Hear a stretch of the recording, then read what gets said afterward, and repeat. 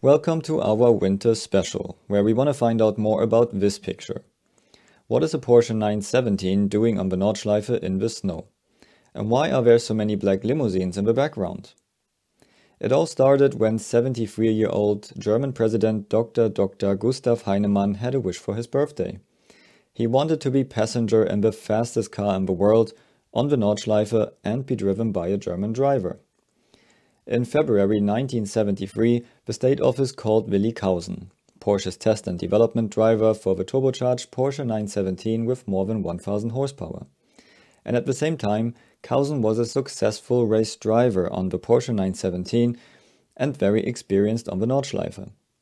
They arranged the drive for the 3rd of April 1973, the Tuesday after the 300-kilometer race on the Nordschleife, that, by the way, Kauhsen won with the 917. But on Tuesday morning, the pit lane was white, typical Nürburgring weather. Kauhsen and his mechanics prepared the car anyway and were waiting for the president. He arrived in a long convoy of black limousines and heavily armed security men. The president's security manager came to Kauhsen and asked if he would drive. Kauhsen said, "Of course, no problem." He said, "But there's snow." The driver said, "Yeah, but only here and Brünnchen and maybe Hohe Acht, but that doesn't matter." So the security guy went away and the president's wife Hilda Heinemann came to Kauhsen and asked, "Mr. Kauhsen, do you have winter tires?" "Yes, of course, we have winter tires on our 917. Next question was, "Do you have spikes?" "No, I'm afraid we don't have spikes today." The security manager came back and said, "No, I cannot allow that, it's too dangerous." Kauhsen said, "Look, the president is so excited to drive today, and it's fine, I will be careful." The security guy still wasn't convinced and said, "Okay, but we will send our Opel Blitz truck first, so they can see if the track is okay, and also check no terrorists are waiting in the forest." So the 58 horsepower truck started with 6 policemen standing on the footsteps and on the bed, with machine guns.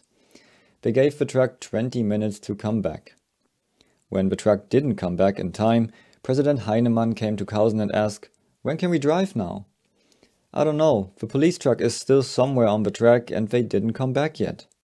Kauhsen said to the security manager, "We can drive now. They will be somewhere on the track or return while we drive, so it's fine."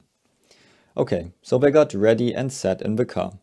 The president came in a suit with tie and black coat. He got the spare helmet of Kauhsen and sat on the passenger seat. But the passenger seat in the Porsche 917 was only there to satisfy the regulations and not to really accommodate another person. So the seat was as small and light as possible, was mounted higher than the driver's seat because the fire extinguisher was underneath, and didn't have seat belts.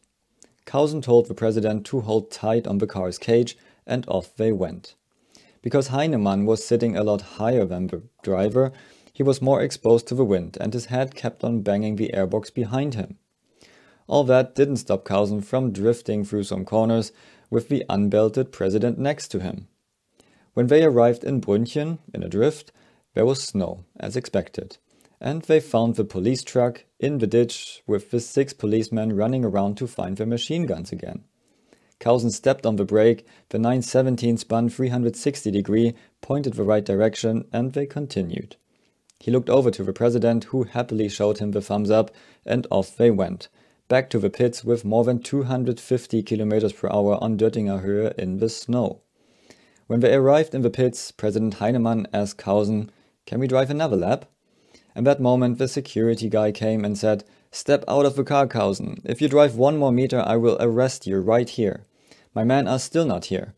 So Kauhsen replied, "Yeah, they're in the ditch in Brünnchen, you should send a tow truck there." So that was the story of an unbelted president in a Porsche 917 Turbo on the Nordschleife in the snow. I hope you liked this little story and see you at the next video.